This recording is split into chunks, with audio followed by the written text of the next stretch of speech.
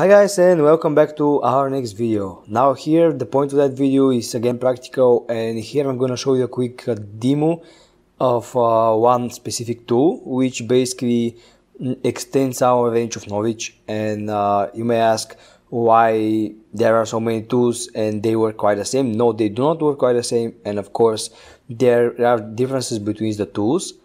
And for example, there is situational engagements where one of the tools cannot do the job, but the other can. So that's why you need to know a wide range of tools. So whenever something fails, you have to immediately switch back and try with the other one, and with the other one, and with the other one, unless you get a success. And that's how the systems work, that's how the security works. We have to know as much things as possible. Therefore, we have to be able to throw as much things as possible as well. So the tool I'm going to talk about today is basically called WiFi Phisher, and it has more opportunity besides hacking wireless networks. It can even hack Facebook accounts, and it can even inject payloads and so on. So you're going to see that tool in action, and basically it's kind of like a more last resort. I'm going to explain to you why, but without further ado, let's just open that and install the tool using GitHub. So you need to get Git installed on your system. If you don't run Git, open a terminal simply and type apt-get install Git. This is going to install all Git packets for you. See, Git is already the newest version. Now go to navigate WiFi Phisher download in any browser you want. Therefore, go to GitHub page. Since most open source tools are downloaded from there, so you probably need Git for that. You definitely need Git. So click on, copy the link, open a terminal. I'm gonna navigate to my desktop since it's easier to basically understand and to visualize the folders right there. So here I can go and simply type git clone and specify the URL. So keep in mind that in the terminal the default copy and paste are with Control and Shift and CV, like C for copy, V for paste, and do not actually type Control C because it's gonna terminate any process whatsoever, any process running. So we have WiFi Phisher folder. Now go to WiFi Phisher. Let's see what we have there, and we can, for example, cd bin, and there is our script file. So we can go and run the script file using bash commands. Now it's basically, now we need to basically plug in our wireless adapter, which basically can support monitor mode. So be right back in a second. Okay guys, I'm back with my wireless adapter, which actually supports monitor mode. So I can simply plug it to my USB, and now I have config. If I don't see the interface right here, I need to basically manually specify and bring it up. So I can go for ifconfig w0 and up. By running that command, we are bringing up the interface. So we have our wireless 0 interface. Here with the network manager, I see the wireless button right here, so I have the wireless adapter. And if I wait a little bit more, I should get the complete list of basically networks right there. Yeah, so now let's just rerun the script and see if there's any errors still. Hope not. Everything seems going fine now, and now it's basically testing and probing co-available networks around me. So here we have our test networks, which is right there, and we're gonna show some of the attacks on that network. So this basically is automatic. This tool, is basically automatically targeting and showing all the available networks around us. So it's doing all the air dump and zip for us. It's doing all the monitor mode stuff for us, so we don't need to manually specify the monitor mode and so on.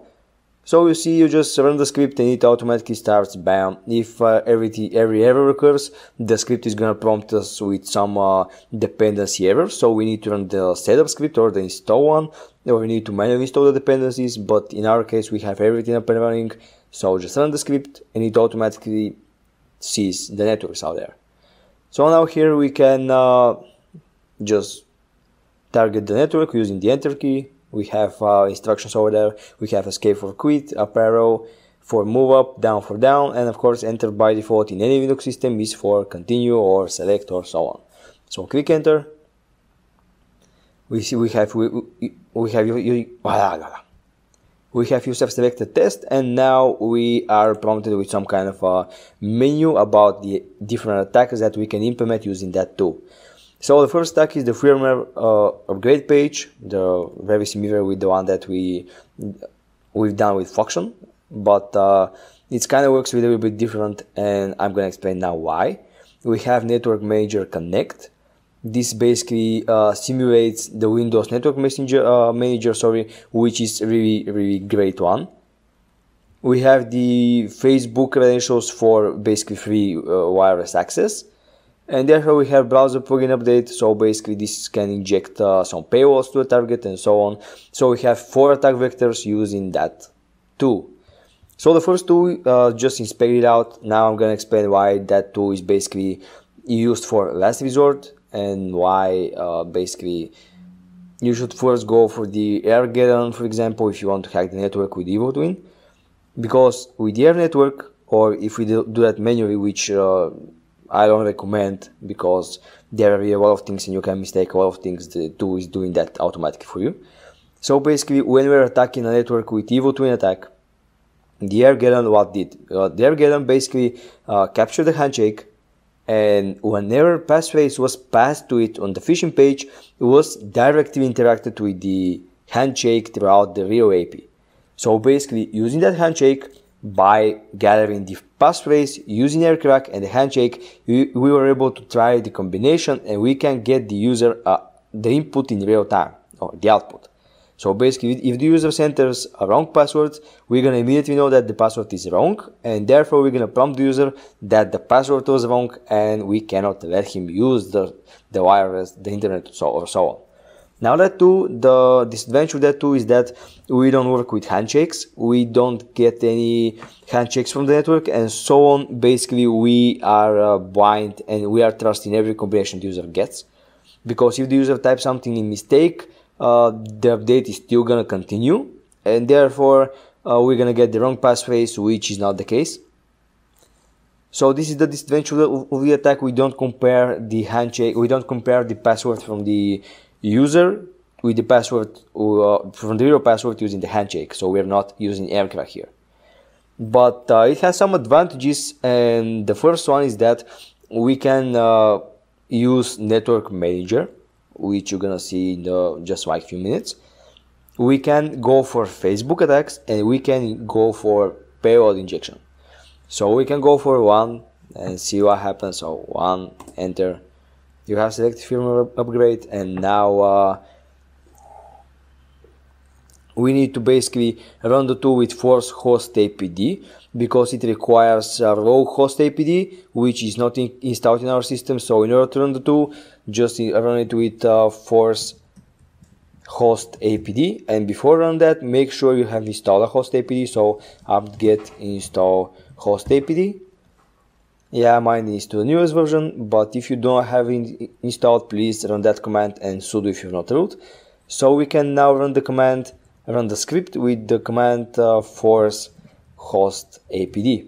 Now the procedure is going to be quite the same, but now we are forcing the mechanism to be host APD instead of raw host APD, which is basically recommended by the developers of that tool.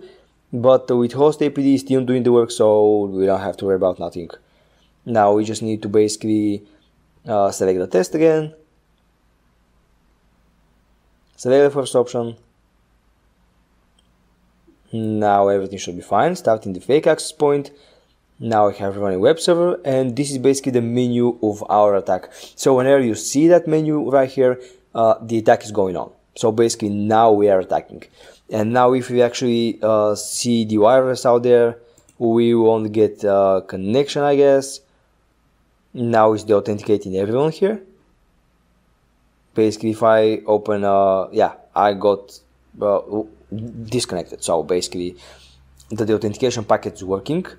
Now my machine is trying to automatically reconnect to that network, but the authentication packets are continue flowing by. So I get the authenticated again here. I don't have connect. Now I have, and the cycle repeats unless I see the test 2, because now the tool configured that way, and I decide to go test 2 and connect because I don't have an internet connection. Now I'm connecting to the fake API right there. We have to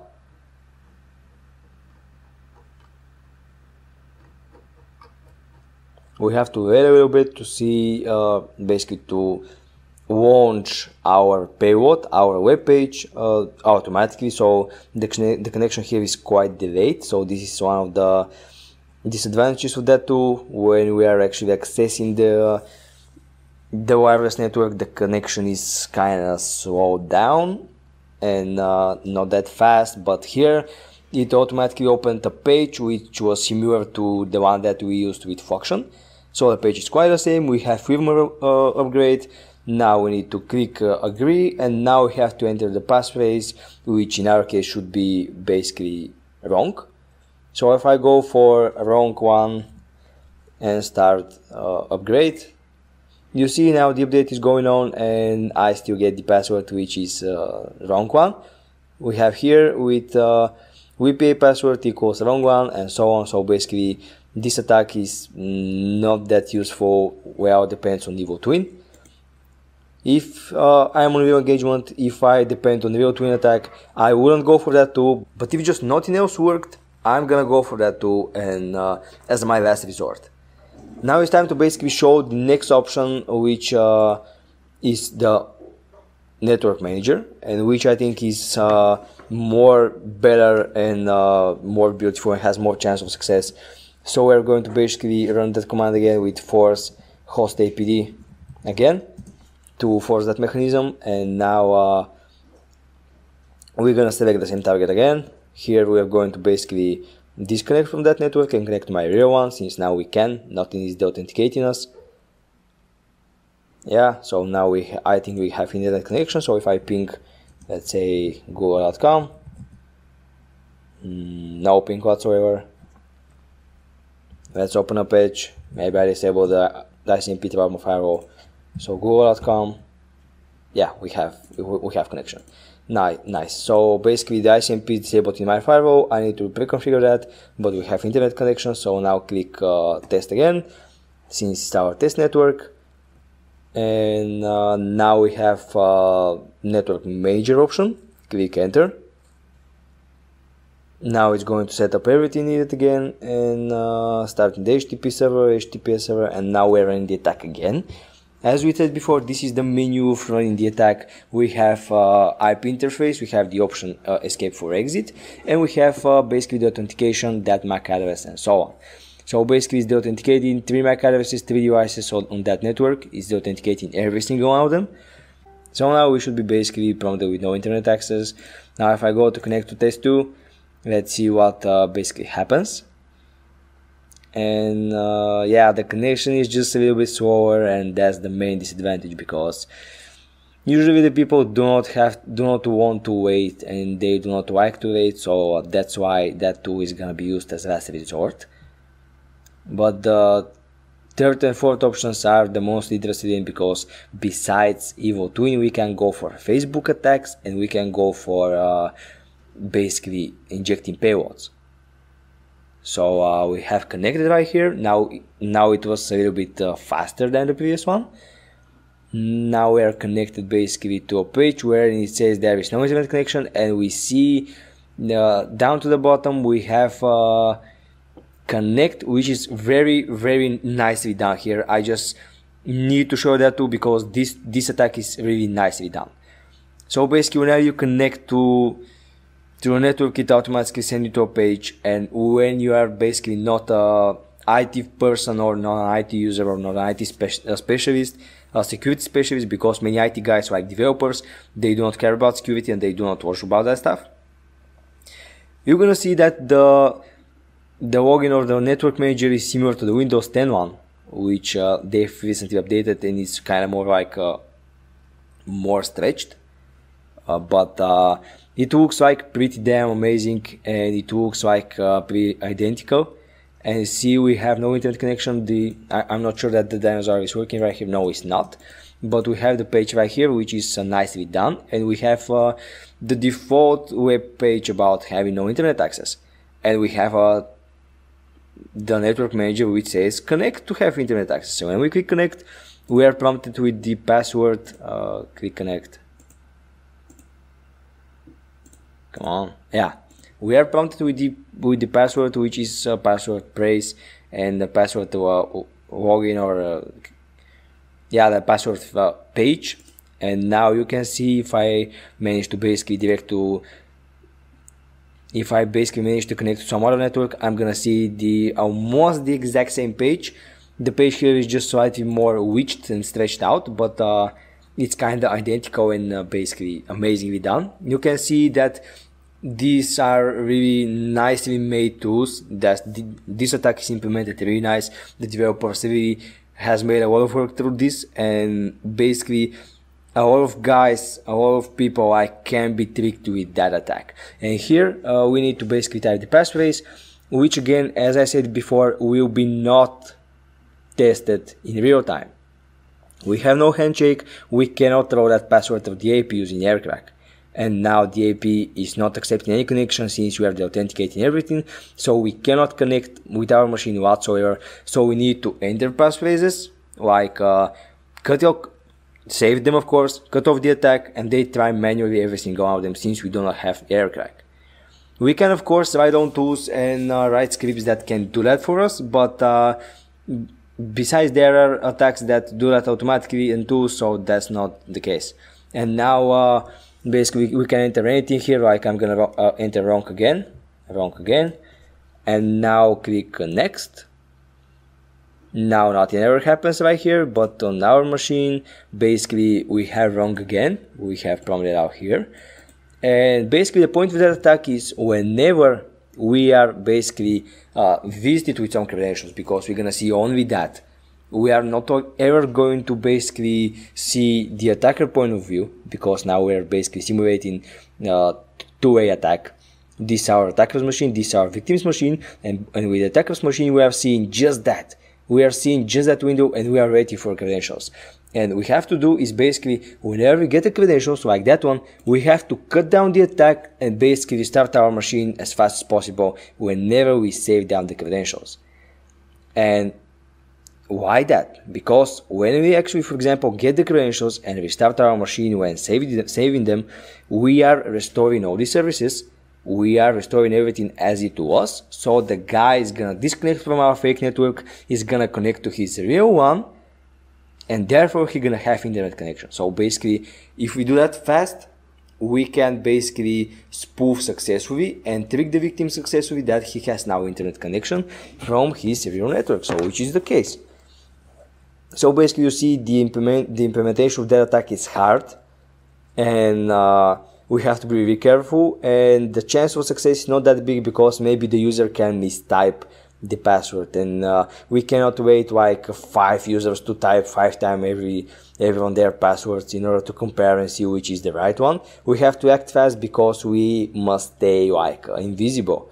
And if 5 users are entering in that field the passwords and we are not resetting anything, and the network has still no access, they're gonna get suspicious about it, and they're gonna immediately change the router's password and gonna restart if they basically notice anything.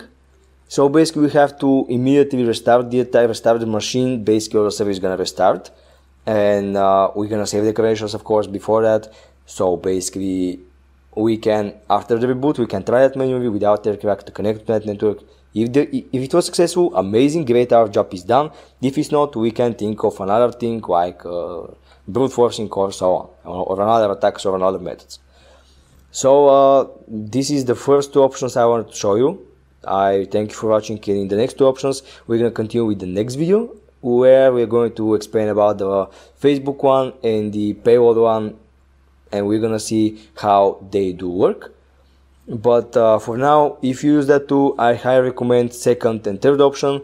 They work quite the best for now. If you're going for fake AP or evil twin attack, better go for Armageddon or manual configuration, but my preference is really Armageddon. And if not, if you want some kind of Facebook credentials and so on, you can go for the attack. And if you want to use the network manager, you can use that attack as well. But as we said, there's no guarantee that you're gonna success. Of course, there is no guarantee with the other tools, but here the chance is slightly reduced because they may mistype the password. So this was today's video about Wi-Fi Phisher and its first two options. Now in the next video we're gonna continue with the next two options, and I'm gonna explain what they do and how do they work. So I really appreciate you guys for watching, and see you in the next video.